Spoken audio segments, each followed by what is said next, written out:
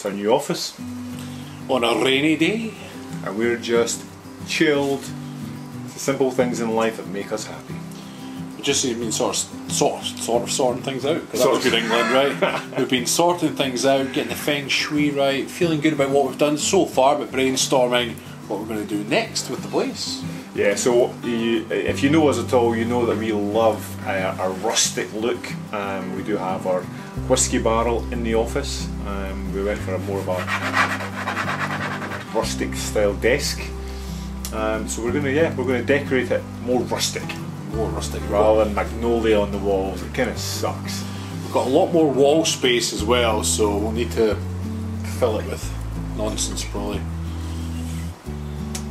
So we sent an email out yesterday, and the point of the email was simply this. We had an old office. I need to put office in inverted commas because it wasn't really an office. It was a store cupboard converted especially for us.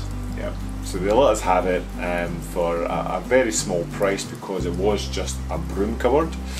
We made the most of it, but oh my word, it got warm.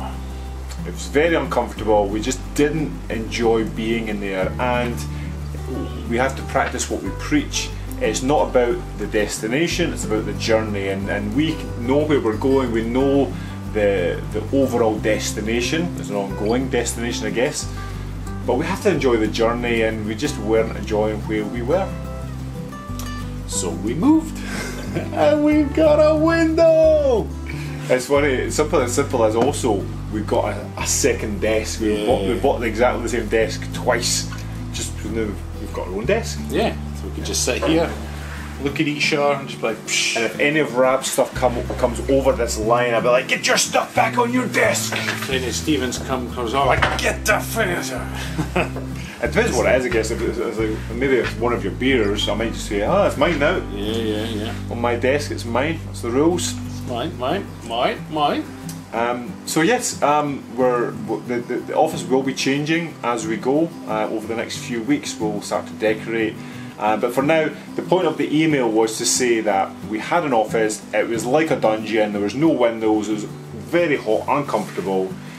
And by moving, suddenly we've got this light coming in. I know, fresh air if we want it, the sound of rain if it's raining, it's there for us, right there. The sound of rain is just lovely, I know. Isn't it?